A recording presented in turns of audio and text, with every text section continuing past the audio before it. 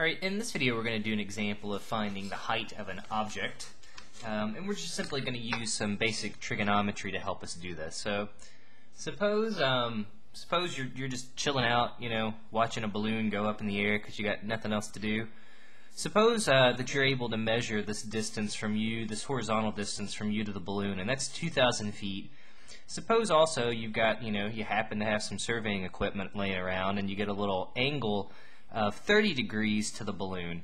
We want to know what's the height of the balloon. So this is certainly very useful, practical, normal types of questions out there in engineering.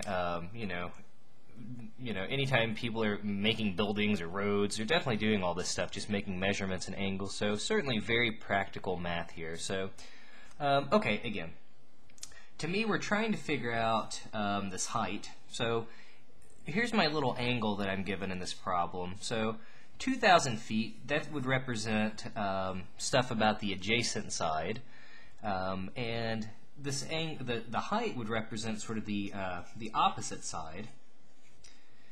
So I'm thinking, which of the trig functions relates opposite sides and adjacent sides? Well, there's actually two of them, but the one I'm going to use here is just tangent.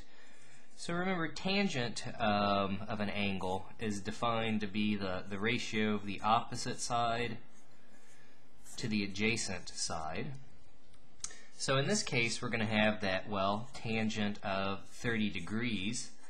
That's going to equal, again, the opposite side, so we'll just call it maybe O for opposite, over the adjacent side, but we know that's 2,000. Actually, let's don't use O for opposite because it looks like a 0 to me. So let's just call this height Y, and we'll make this a Y, and everything will be a little less confusing. So try to use some better notation. Okay, so we have tangent of 30 degrees, that equals Y over 2,000.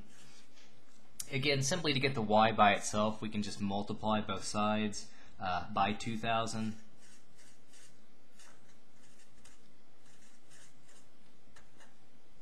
So if we multiply both sides by 2,000, we'll get the 2,000 on the left just like we did, but if we multiply on the right, they're just going to cancel out, so we get the Y by itself. So that's all we're doing there. And now again, this is something that I would just want to plug into a calculator. So again, at this point, make sure your calculator's in degree mode.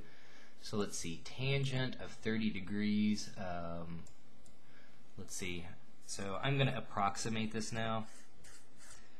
So tangent of 30 degrees is approximately 0.577.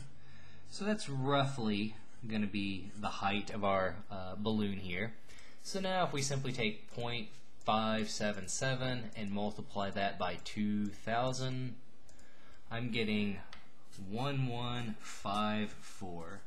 So it says the height of this balloon is going to be roughly equal to 1,154 feet.